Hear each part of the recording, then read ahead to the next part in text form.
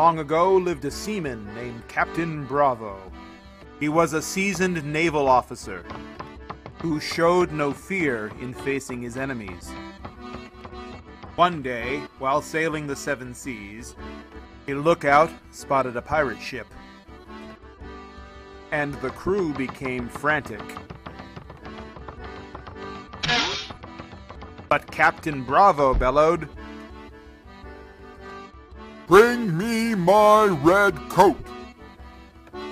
The first mate immediately ran to retrieve the captain's red coat.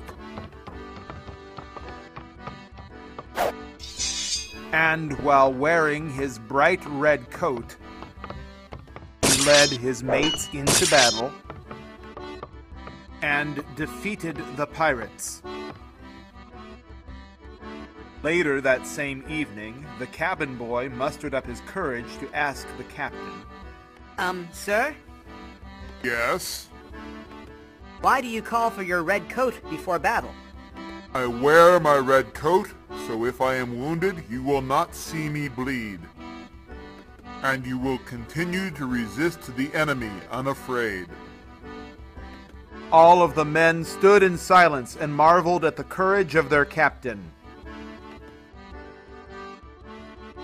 As dawn came the next morning, the lookout spotted not one, not two, but 10 pirate ships approaching. The crew stood and stared at their captain in worshipful silence and waited for his usual reply. Captain Bravo gazed with steely eyes upon the vast armada.